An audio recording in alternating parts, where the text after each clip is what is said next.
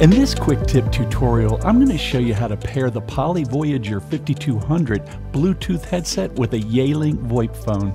Before we get started, I want to tell you about a company who's been providing telecom services since 1985. US Tech is an industry leader in providing low-cost VoIP, UCaaS, SIP trunks, and every kind of telephone service in between. They can drastically lower your phone bills, provide telephone service for your home or business within hours, and provide ongoing technical support along the way.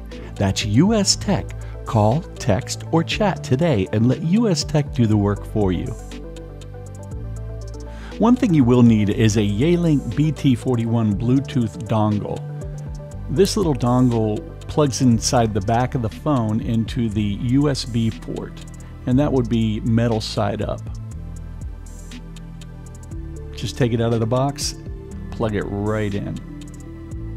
Now that we have the dongle in the back of the phone, we need to navigate to Bluetooth. Press the menu button, arrow to basic settings, and scroll down all the way to Bluetooth. Press enter, and now arrow right to turn Bluetooth on. Let's push save.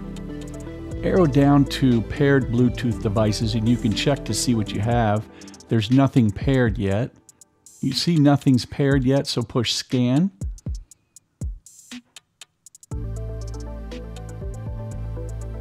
And then we need to get our Bluetooth device. We're going to turn it on.